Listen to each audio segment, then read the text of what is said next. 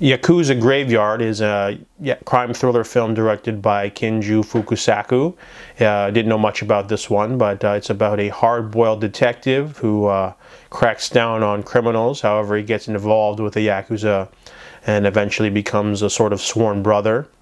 And ends up fighting for them of sorts because he needs money for his mistress.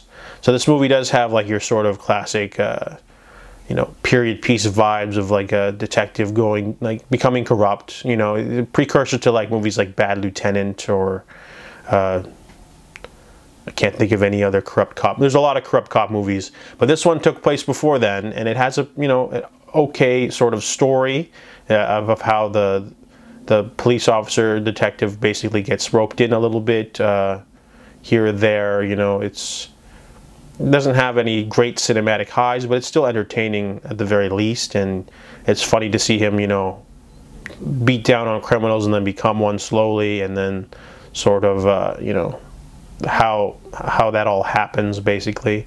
But there's not much else going on in the story, to be honest. It's just, watching one man's destruction after he basically goes too deep into the criminal underworld. And there's not much else going on.